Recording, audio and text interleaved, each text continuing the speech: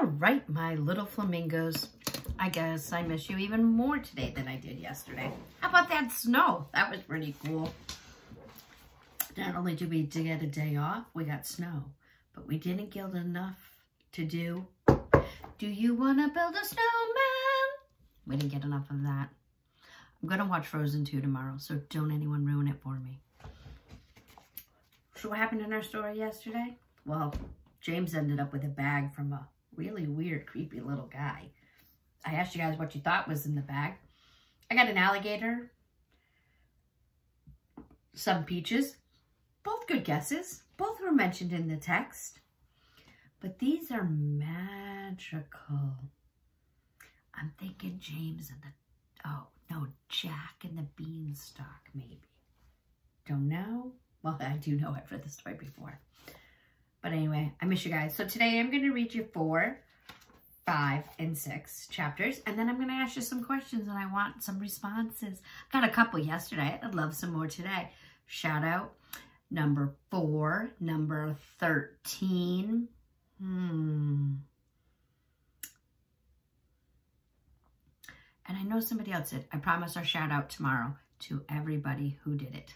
I'm going to use your numbers and not your name, so in case somebody else sees it, they won't know. So James just got a bag of something from some strange little man.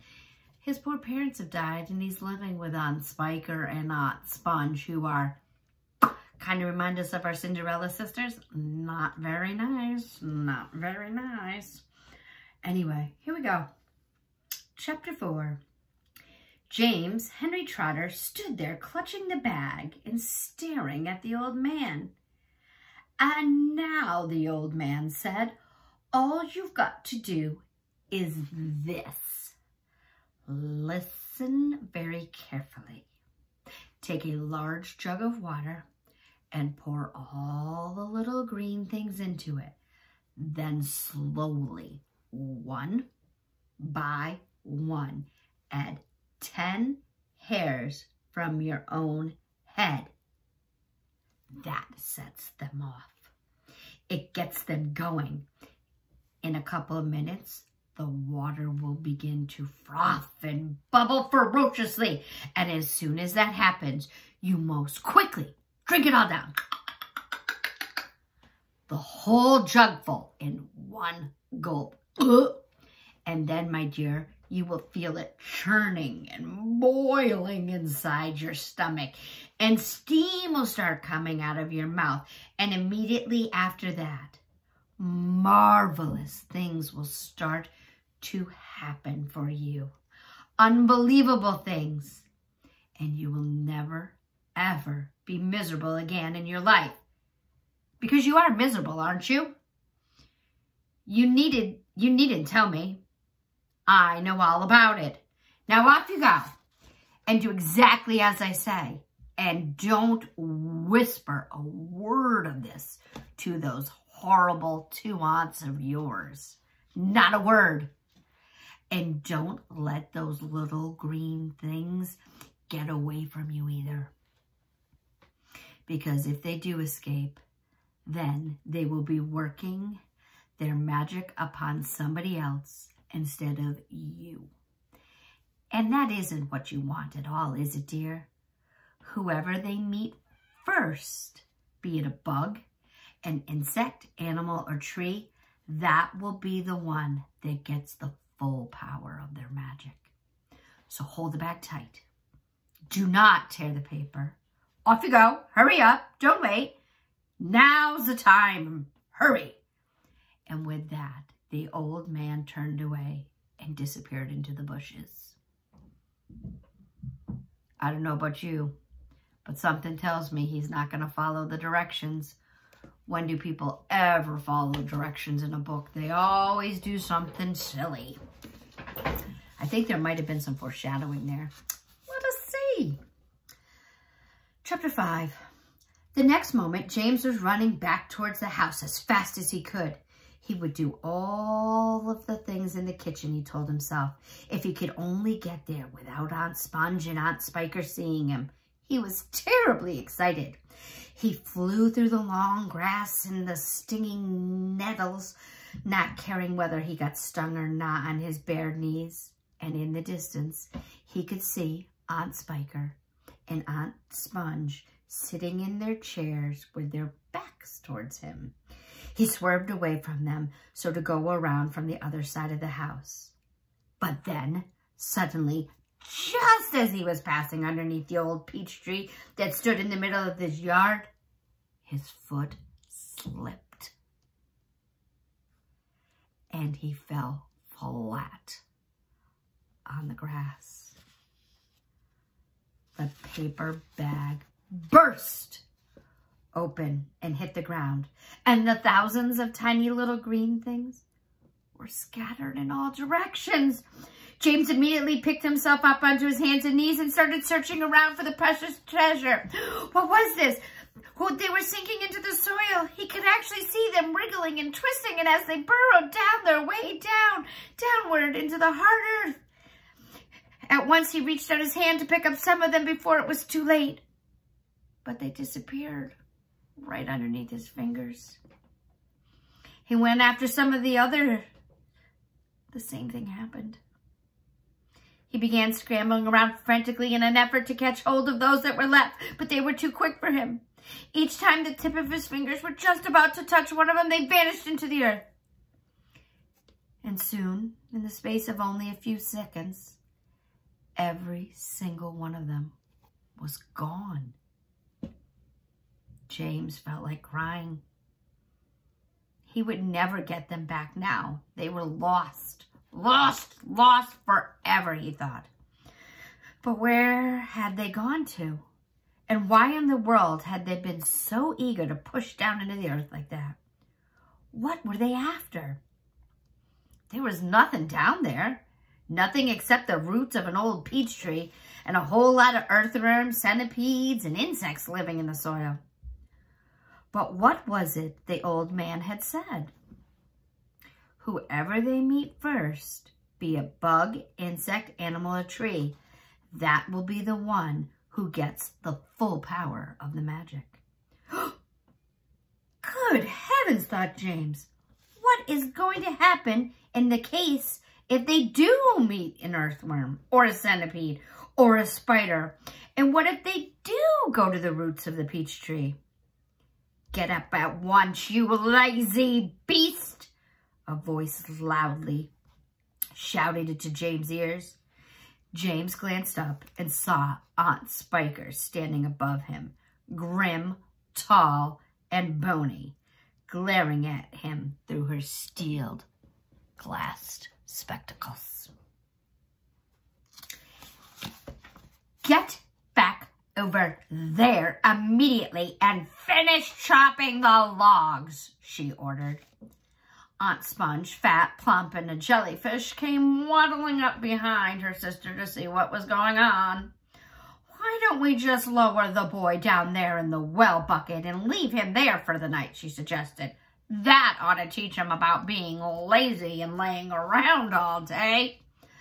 Ooh, that's very good, Weezer, my dear Sponge.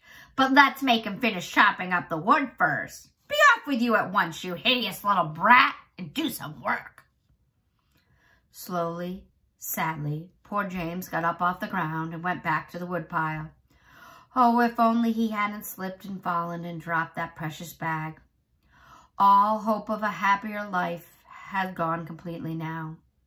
Today, and tomorrow, and the next day, and all the others as well, would be nothing but punishment, pain, unhappiness, and despair. He picked up the chopper and was just about to start chopping away again when he heard a shout behind him that made him stop and turn. Chapter 6. Wonder what it is that's making him turn around. Got any guesses? Yell them out. It's the only time I'm ever going to tell you to yell out the answers, right? I'm not going to tell anyone not to yell out the answers. Go ahead and yell it out. What do you think it is? Could be the aunt. See, I knew you were going to say aunt. What else could it be? Ooh, that's a good one. I didn't think of that. Let's see. Sponge, Sponge, come here and look at this at once. At what? It's a peach. Aunt Spiker shouted. A what?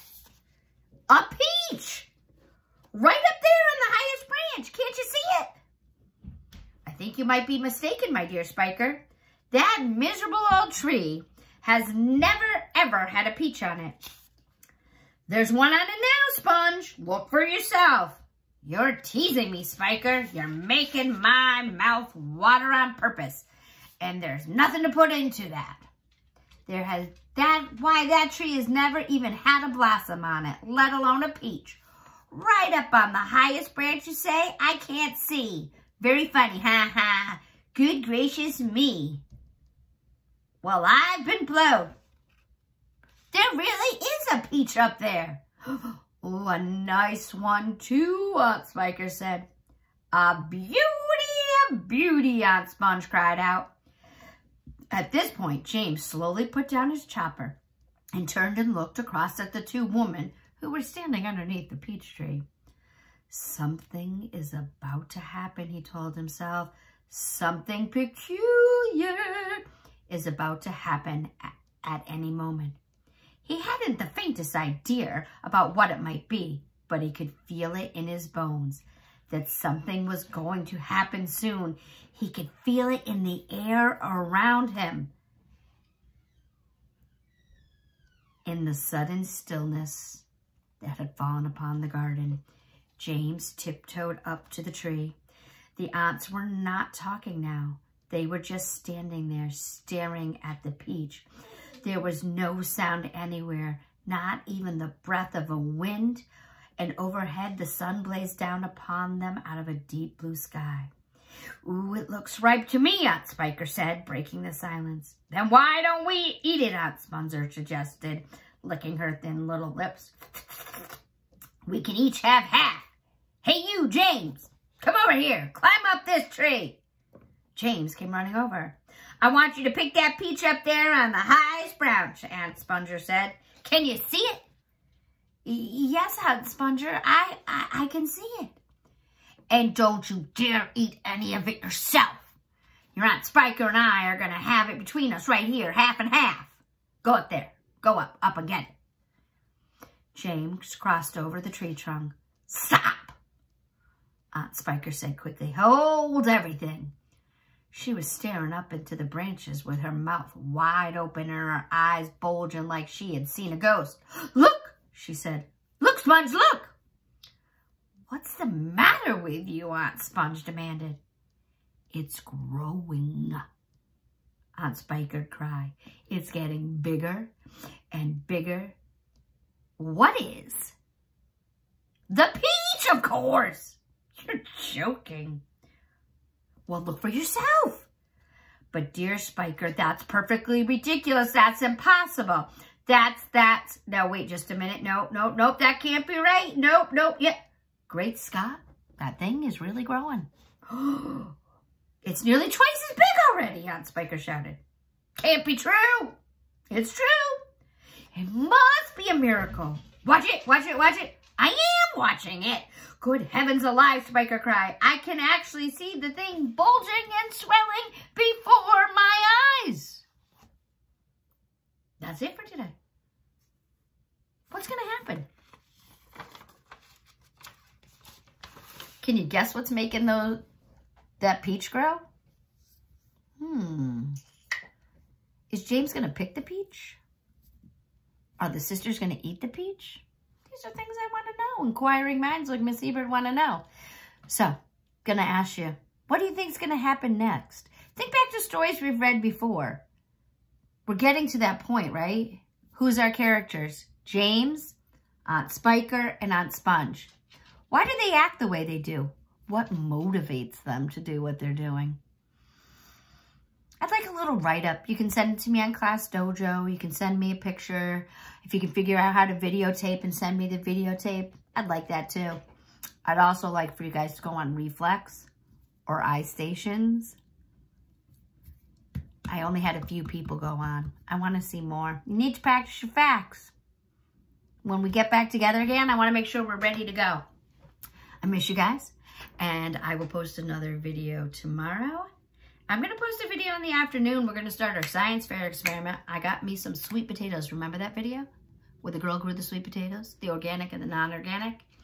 If not, you can look it up on YouTube and see it. And I'm going to do my own video tomorrow.